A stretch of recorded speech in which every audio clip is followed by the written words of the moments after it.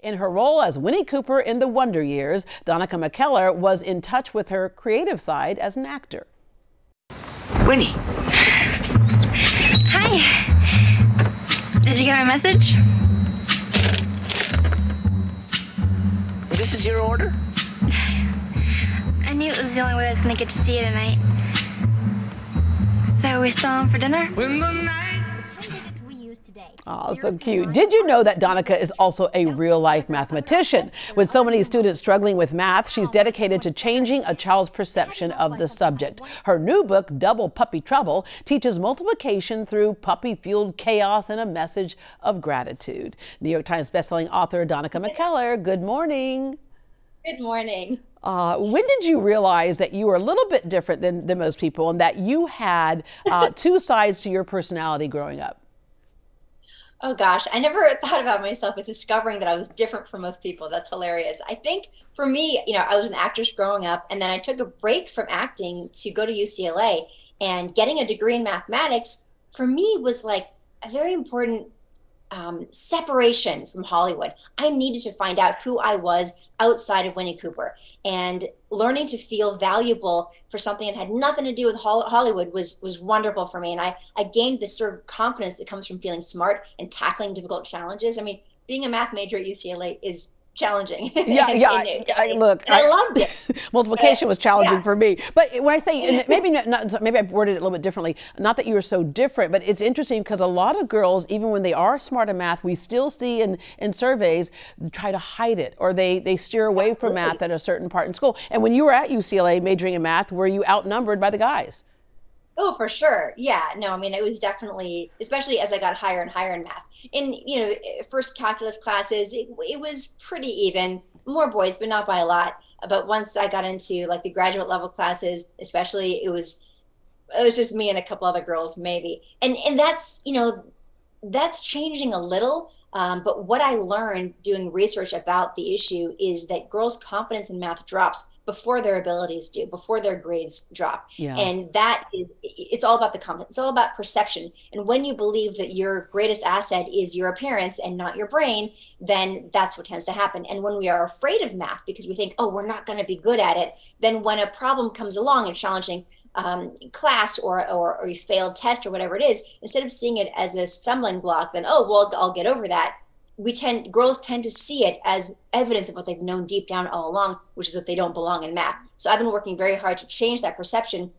For 15 years, I've been writing math books, all at McKellarmath.com. There's a big slider button. I've got books ages 0 to 16, and that slider button will tell you which book is best for your child. Yeah. I teach math in a lot of the books. And then in my book, Double Puppy Trouble, the new one, this is a picture book to be enjoyed on the couch. It's not really a teaching book so much as it sneaks math in. So it sneaks in doubling. Well, numbers. It makes it entertaining and it makes it understandable. Yes. Sometimes I think we forget that in the curriculum, that you got to make it relatable, especially the younger someone is. You figured that out in your Wonder Years, right? So speaking of Wonder Years, the beginning of that acting career for you, how did that come about? Oh, the beginning? I mean, my gosh, I just auditioned. My mom asked me if I ever wanted to try acting, and I saw it on TV and it looked fun. And I was like, yeah. The Wonder Years was about that middle school time. It started off anyway in junior high, where emotions are running high and we're all wondering like who we are. And we've got these questions of identity and that 12 years old age is such a pivotal moment.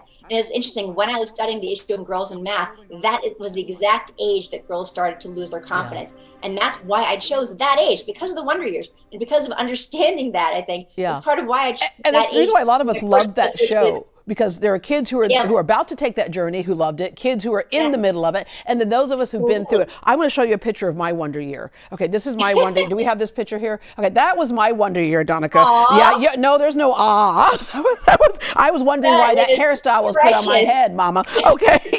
Anyway. Well, I used to be mad because they were like, put me in these 1960s. I'm like, how come I can't dress like cool like my friends? Like, Candace Cameron, like people who are in like Today's Show. But the thing is, those themes are universal, and those feelings of insecurity and all the rest of it are universal. And that's why in my books like Math Doesn't Suck and Kiss My Math, the older kid books, I wrap up all sorts of self-esteem stuff. It's all about like, hey, here's how to lift your mood. Here's how to feel better about yourself. Here's when you're struggling with a problem, that's good. That's what you want.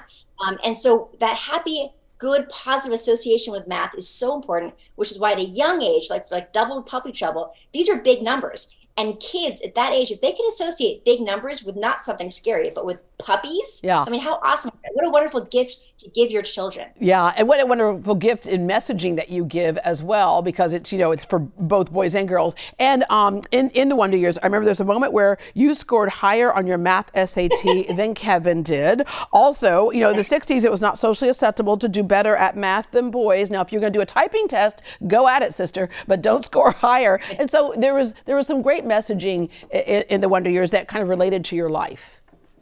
Well, and the Wonder Years was just shedding a light on a problem in terms of the biases against women, and that's part of what I'm aiming to overcome here with these books, with the books that that are definitely aimed at girls for middle school, like Math Doesn't Suck, Kiss My Math, Hot X, Girls Get Curves, my geometry book. But even the young, most of my younger kid books do focus on a little girl, and so it's it's seeing yourself in the story, seeing that you belong as a girl, seeing that this is your place. Mathematics is not a bonus if you're good at math. That you belong there, you belong here, and that's one of my messages as well. Yeah, I wish I had sat next to you in class. So my son, I got a phone call from a teacher one day because he was struggling with math. He's dyslexic, so it was a little bit harder for him. And the teacher called and she goes, "You know what your son did today?" I go, "What?" He stood up in the middle of the room and he said, "Everyone, pencils down.